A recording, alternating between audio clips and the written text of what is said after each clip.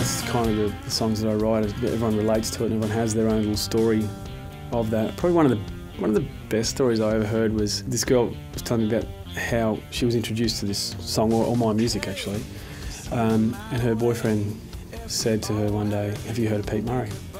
She said, "No." And he said, "Okay, here's the album. I want you to listen to track 3, which was So Beautiful, and this is what I think of you."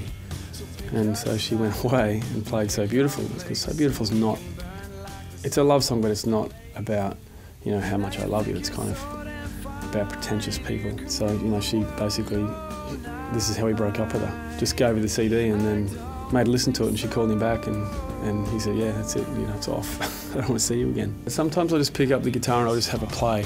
And I've got a little recorder that I just take with me, and I just, if I come up with something that I think's nice, I'll just quickly record, and then I'll kind of sing along and you know, have a melody, and if lyrics come out, then I capture it at that moment. Probably the best song for this, where I've caught something really quickly, was Always a Winner.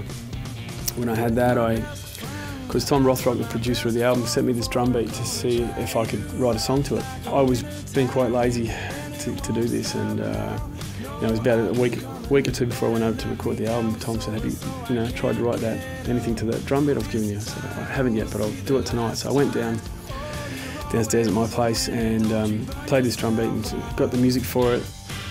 And then I thought, okay, let's just record this, and I recorded it, and I just started to sing and just get a bit of a melody going. I stopped it and I went, "It's not too bad." So I went back and listened to it, and I just got the pen and paper out, and I just was writing down all the lyrics that were coming out. And I got to the end of the song, and it was like 85% of the lyrics were all there. So I went, okay, hang on, I think I've just about written a song.